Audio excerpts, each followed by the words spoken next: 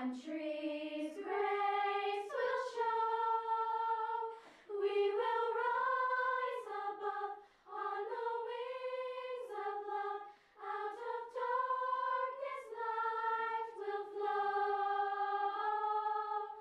We will run again.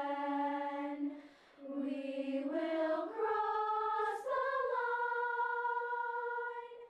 We will run for them, the victims of this crime. We will run for hope. We will run for life. We will run for peace. Turn the dark to light. We will run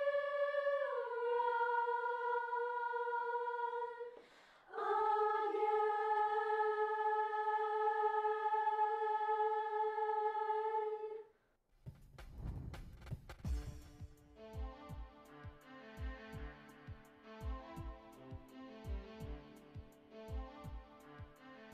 It was an inspiring morning this past Tuesday when Pierce Middle School students recorded the song "I Will Run Again" at a professional studio in Quincy. The song was written by Kathy Reddy as a tribute to the victims of the 2013 Boston Marathon bombings and was first performed this past summer by the Pierce students at the We Are Milton Festival.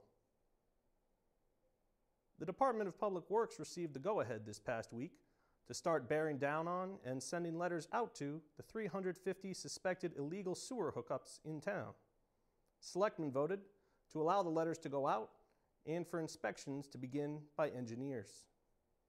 In other news, the French Immersion program had its lottery for kindergarten this past week, and 29 children were left on the waiting list.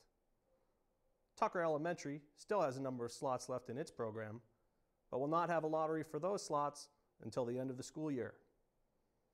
And selectmen, acting as the trustees of the Governor Stoughton Trust, were urged by the Historical Commission to save the buildings still standing on the town's former poor farm as developers seek to build upon the property.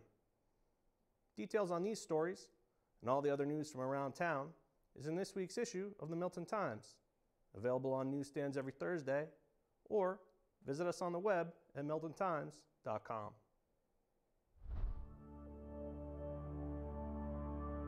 Thank you.